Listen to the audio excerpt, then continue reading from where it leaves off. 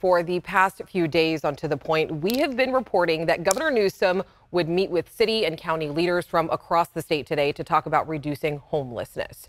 It comes after the governor withheld $1 billion in funding for new housing and services, saying that there needed to be a better plan to address the growing crisis because the current one would have collectively reduced the state's homeless population by just over 2% over the next 4 years.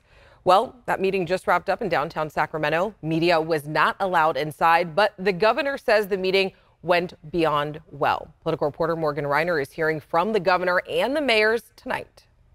Governor Gavin Newsom had an agenda walking into Friday afternoon's meeting. Get all 75 applicants he's withholding money from to agree to what his team believes will help better solve the homeless crisis. I'm pleased that everybody was sincere in their not only desire to be here today and present, but to commit to a higher ambition. Some of the best practices include utilizing available land for supportive housing. He said about a quarter have agreed so far. I'm grateful that over, I think we're 24 or so folks have signed up to commit formally. The decisions are due in 2 weeks. Sacramento Mayor Darrell Steinberg is on board. I think we're all on the same page.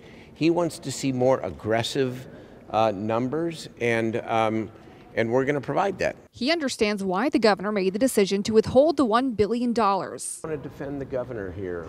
Part of the job of a chief executive is to provoke disruption. San Diego Mayor Todd Gloria told me they could have had this meeting without withholding funds. To the extent that this caught many of us by surprise, that really can't be the way things operate going forward. He had to run to the airport right after this meeting, but told me before it started that he wants something from the governor in return. Hear the governor loud and clear. He wants higher targets for reductions.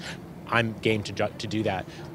In reverse, we have an expectation that the state make these funds permanent and ongoing. So I brought that to the governor. We've committed unprecedented resources every single year.